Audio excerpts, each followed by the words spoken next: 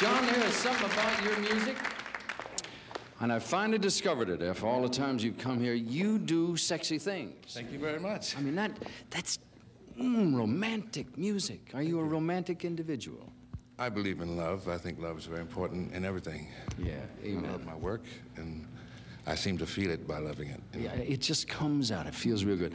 I said earlier I wanted to embarrass you because I would like you to name drop over the years. Would you just think of 10 or 12 people you've worked with, produced, sung with, written for, whatever?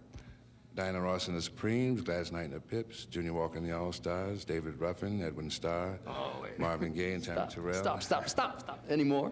Johnny Mathis, Tom Jones. All right. Stop. Boz Skaggs, see? Yes, I did. All right, now his album, Slow Dancer. I said nice things about you out front because I believe in that, and I mean it sincerely. And this is the toughest question you'll probably ever answer. Who was one of the most exhilarating or fun people or enjoyable that you worked with? I would have to say working with Tammy Terrell and Marvin Gaye. That was so much fun. Some of these younger folks here don't know that Tammy passed away. She was a lovely lady. She was a very beautiful lady with personality and very friendly and warm. And when she walked in the studio, she was always up, never down. You know, she was ready. That makes work fun. Oh, it's fantastic. What was the lowest point of your career? We talk about the good times. Everybody's had bad times. I think when I started singing with a duet, and we worked in the Bloody Corner and all The what? Bloody Corner. That was the name of the joint you worked in? That was the name of the joint, right? Where they throw guys through the window, right? Did you ever, on one of those nights as he sailed out onto the street, think that I picked the wrong line of work? Oh, frightened me one night. A guy walked up and says, "I'll see you after the show." So I said, okay.